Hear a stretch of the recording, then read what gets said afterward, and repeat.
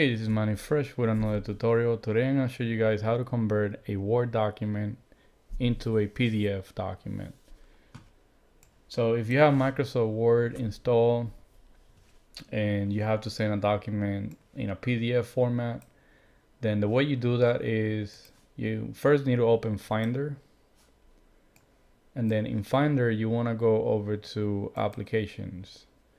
In Applications, you're going to see by default, there should be another application here called Preview. All right. Now, essentially, you could do the same thing. So if you find the Word file, you could right-click the Word document, go to Open With, and then go to Preview. Okay, from here, what you need to do is you need to go to File, and then you're gonna see the export as PDF option. So you wanna click that. And then what I'll do is I'll rename this.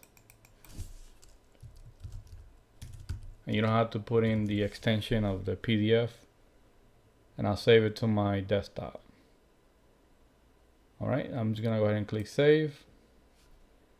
And as you can see, it created a new PDF document, and we could verify that if we right click the file and then go to Get Info.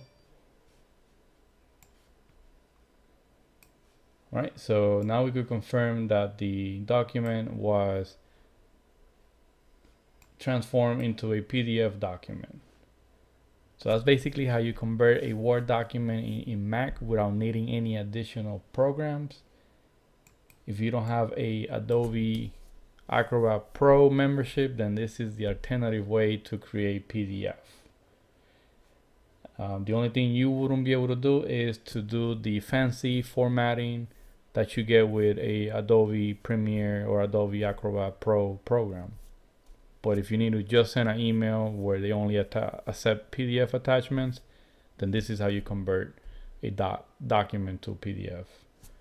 Well, thank you for watching. If you have any questions, leave your comment below, and please subscribe to my channel.